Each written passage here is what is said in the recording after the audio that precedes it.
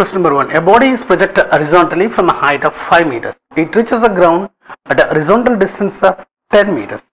The speed of the particle while it reaches the ground is.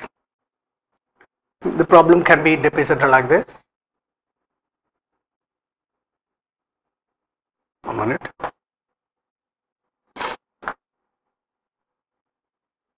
The problem can be taken like this. This is a projection of a height of 5 meters. So here a body is projected and reaching at ground. Whenever a body is projected, it will have two velocities when it is coming down. One is velocity along the x-axis and the other one is velocity along the y-axis. So what is the velocity along the y-axis? As far as the projectile is concerned, this travel can be taken as a free fall. So we can use this formula, v is equal to u plus gt as a formula to calculate the velocity along the y-axis. So v is equal to, because it is dropped from a height, so we can take it as a gt. G is 10, so it is simply 10t. So this is the vy velocity. Now we have to calculate the vx.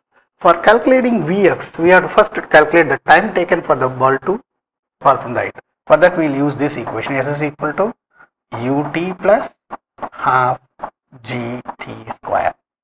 So here again the ball is dropped from the top, so height h is equal to half gt square.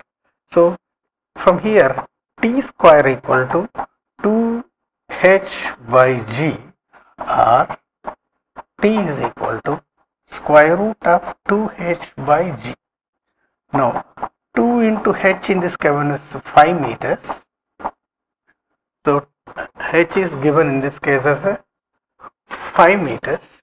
So 2 into 5 by g has taken as 10 meters. So answer is 1.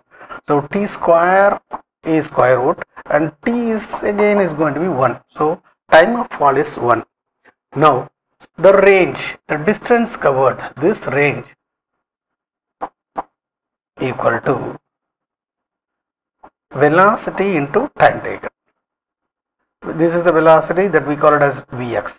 So Vx is equal to R by T. R in this case is given as it cover a distance of 10 meters. So 10 by 1. So it's going to be 10.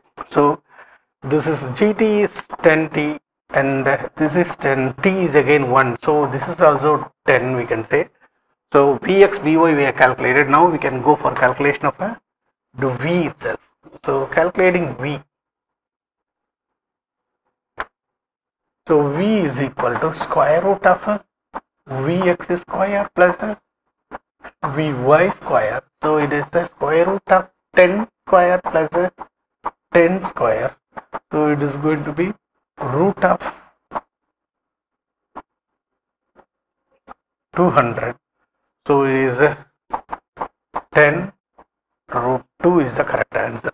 So the correct answer is 10 root 2. V is the correct